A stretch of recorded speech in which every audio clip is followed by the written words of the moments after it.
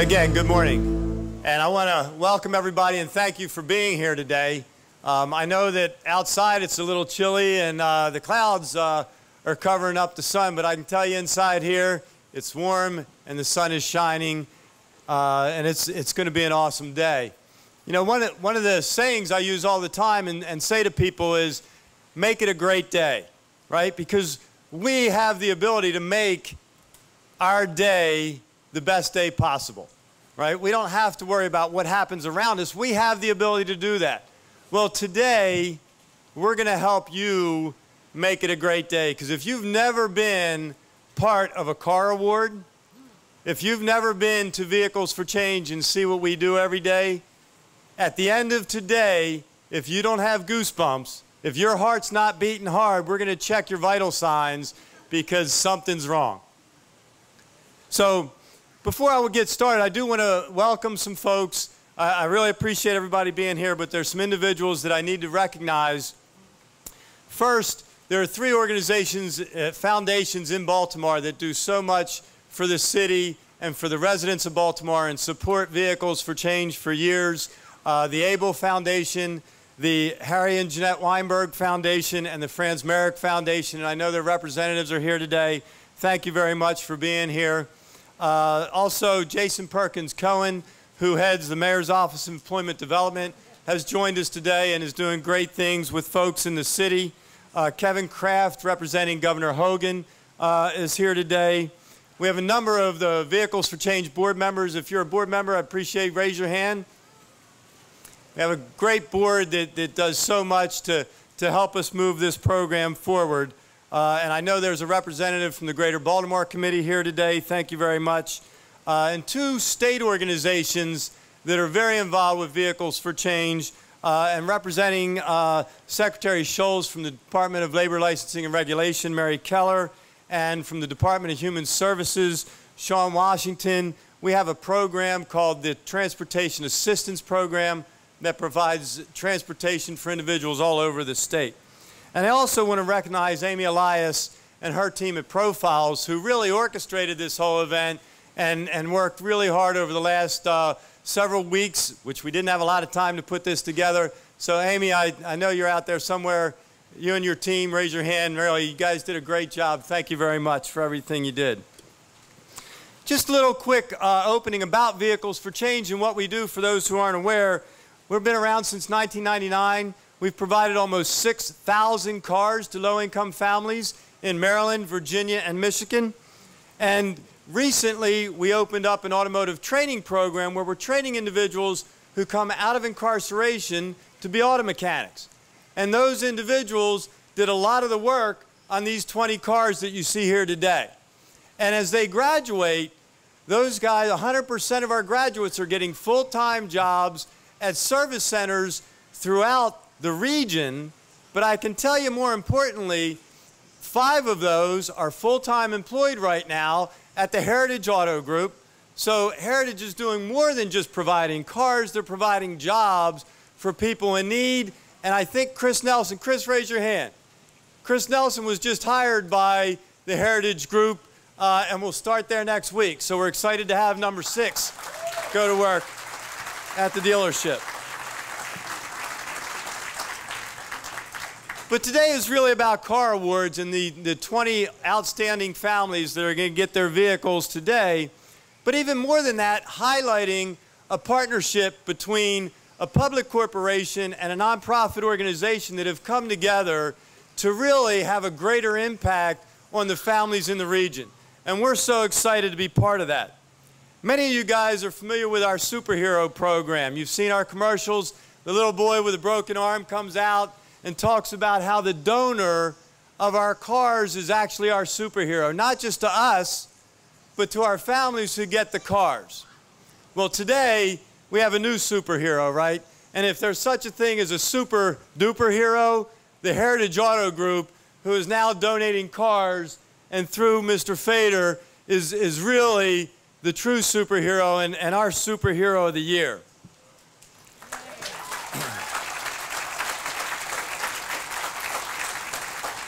Now, over the past couple of years, I've gotten an opportunity to get to know Mr. Steve Fader, and a number of his management team.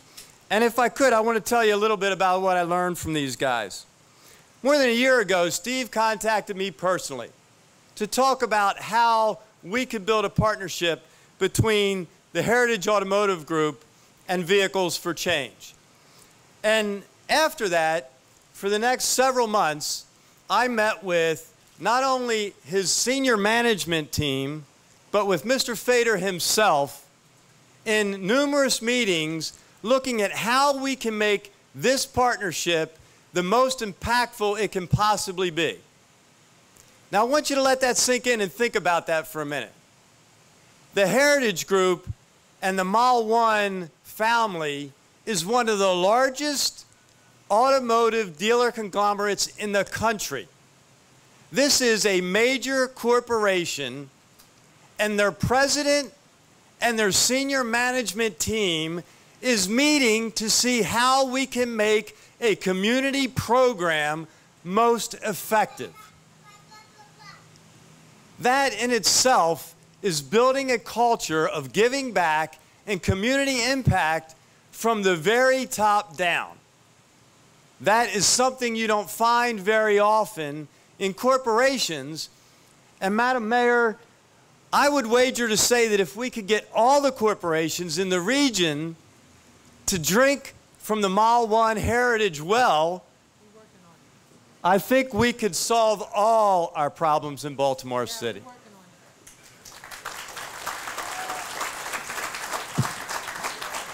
With that, I would like to introduce the man who made this all happen, a friend of mine and the president of the Heritage Group, Mr. Steve Fader.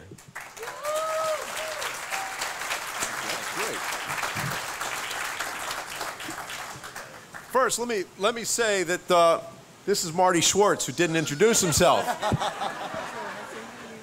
He is the heart and soul of Vehicles for Change, and none of this, of course, would happen not without Heritage, but all the work that Vehicles for Change has done in this community over the years has been nothing short of stellar. Our mantra here of transportation is transformational has been something that Marty and his team has brought to life. But before we get started, I want to recognize a couple people that are here today. Delegate Ali Bilal, who is from the 41st District. Is he here? No? He was supposed to be here. Okay. How about Reverend Jerome Stevens from Senator Cardin's office? Maybe it was a little overcast for them. But Rabbi Mitchell Wahlberg is here celebrating his 73rd birthday, so we want to recognize him.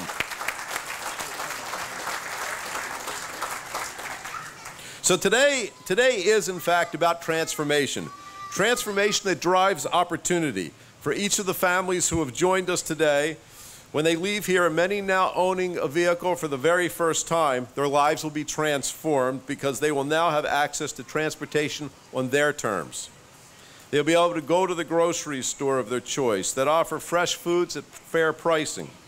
They'll be able to take their kids to school and to after-school programs. They'll be able to get to their jobs on time without relying on public transportation. They'll have access to medical and health care and to libraries and places of worship when they want and where they want. So now with the commitment of Heritage, a Mile One Auto Group company, our 1,200 employees, our 15 brands, and our 19 dealerships in the Baltimore area, and along with the great work of Vehicles for Change, we begin our journey in transforming the lives of the families throughout Baltimore. Today we start with 20 cars. You can see them all around us, all shapes, sizes, colors, and models, but they all have one thing in common. They represent freedom and independence, and more importantly, opportunity. Opportunity that only comes from owning a vehicle. I want to take a moment and introduce a hard-working single mom, Sedana Broadnax, who received a vehicle from Vehicles for Change just a year ago. Her story is not unlike the 20 families here with us today. So take a look. My typical morning was getting up at like 5:45. I would have to leave by 6:15, 6:20 to walk and take my son about 3 to 4 blocks down to the babysitter and then walk about 4 to 6 blocks down to the bus stop. Sometimes I would get almost to the corner and the bus passes me by. So I would have to call my job to let them know that I was running a little late, you know, I'm getting the bus and everything. And I would really get mad because I'm like, I should have a car. This is crazy. But, you know, just had to wait and be patient. I'm always a positive person, so I'm always thinking of how can I make this better. So my kids look up to me and I'm their role model. So it's like, whatever I do, I'm like, look, this is just temporarily. We're going to get back on track. You know, you'll come across that in life because everything's not set in stone. Now that I have a car, it's much, much easier for me to get around. It's not a long commute. I don't have to get up at 5:45 in the morning. I'm in total control of my time. My son started school this year. He's in pre-K. So with me having a vehicle, I'm able to take him to school, and that's our one-on-one time. We have our little talks in the morning, and he tells me what he's going to do. Like today, he's going to the pumpkin patch, and he's really excited about that. He wanted to get to school extra early. Every morning when I go out and I start my car, I feel great joy because it's mine and I can go anywhere I want to. So I just thank Vehicle for Change for giving me that opportunity to have a vehicle again. That's really, in short, what this is all about. And thank you, Sadhana, for sharing that story. So today, Heritage is pleased to be able to give these 20 families vehicles that will most certainly realize many of their dreams, dreams that often are taken for granted by most of us. And it won't stop here today. We are committed to Vehicles for Change, and in the spring we'll do this again for another group of Baltimore families.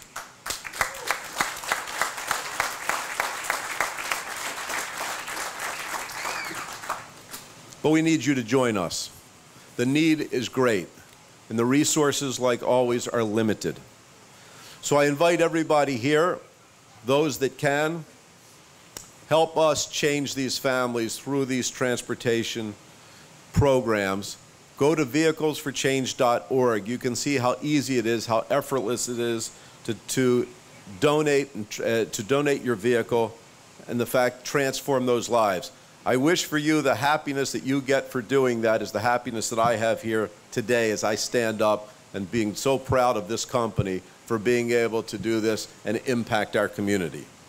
Now it's my pleasure to introduce our mayor, Catherine Pugh, a great champion for Vehicles for Change, and more importantly, someone who understands and appreciates the impact that Vehicles for Change is making in transforming the lives of Baltimore residents. Mayor Pugh.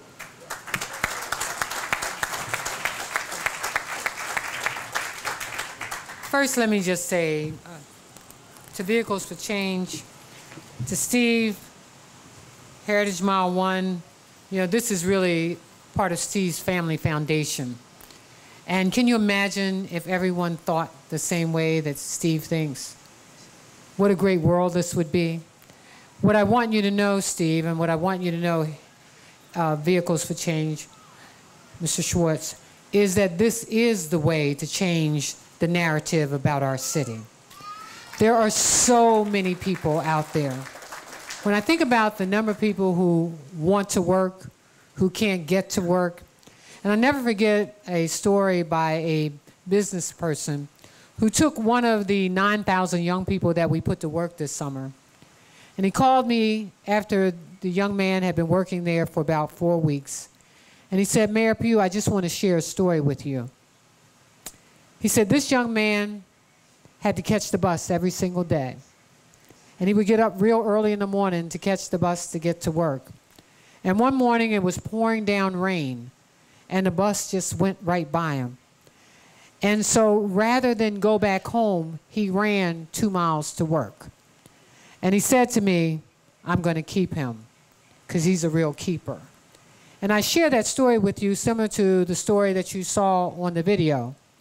There are many people out there, regardless of their situation, who would really like to work. A vehicle, as Mr. Fader said, is freedom. Freedom of choice. Where to work, where to live, where to shop. And so I cannot be more grateful for this effort, and we look forward to the continuing partnership, because what Vehicle for Change has done is not only train people into a field that creates really great opportunity, it is transforming lives for individuals throughout our city and throughout our region. So for that, I say thank you. But let me just say, I think you're not here to hear speeches. We're here to give away cars.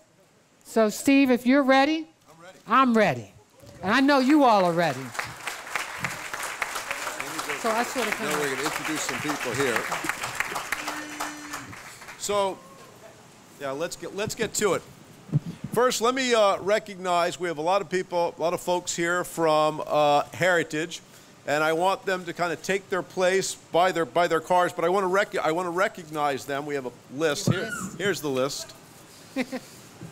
First, our Chief Operating Officer, Scott Fader. Scott's here. He's going to give away the first car. Konstantin Spivak, Hal Perez, Michael Barnes, Dan Matisek, Sarah Udahofen, Mike Zalowski, Mike Schilt, Bill Starr, Robert Lee, Brad Scammell, Phil Stillman, Deb Feinberg, Katrina Pemberton, Jenna Cheney, Hoosh, I'm not even going to pronounce that last name, Hoosh, all right, Tara Hobson, Danielle Sarko, Laura Dougherty, and Jenny Ruth. So you know, so many of these people have been involved in this project and have really taken this on. Or couldn't be more proud of you. Just before you do this, the sun came out. Yeah. It's a great day. It's an omen. Yeah. It's a great day. It is a great day.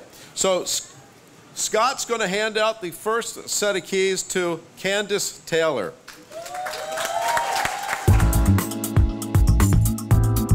Now listen to this. Once a 3-hour commute to work will now take her a fraction of that time, and she will finally be able to watch her son compete in his wrestling tournaments. Who's got her keys? All right, get your keys, Melanie.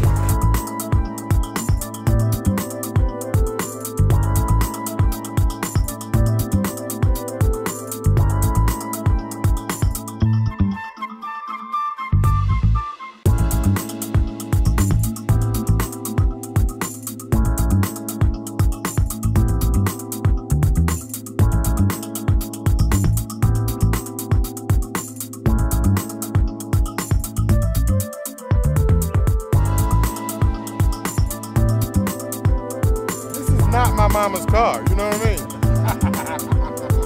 It's a nice big trunk. That is big trunk, girl. It is.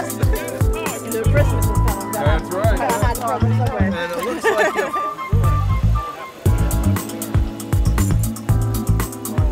You ready, Mayor?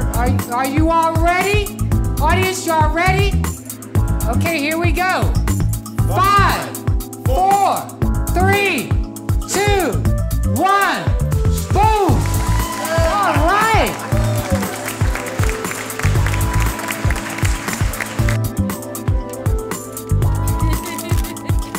I'm gonna cry. Y'all gonna get me on camera crying? Man, I'm so happy. I need a ride. Yeah, I was gonna say, can I get a ride home? Most definitely. I told you I gotta do something right for everybody, man. Like, they see Vehicles for Change gonna help more than just me. Because the people I'm gonna look out for with the car that I got now is gonna help other people, other families. Little ride to the market. Go ahead, fill the trunk up. Get everything you want. You know what I mean? You don't gotta carry those case of waters. Put them in the trunk, you know? And that's great, man.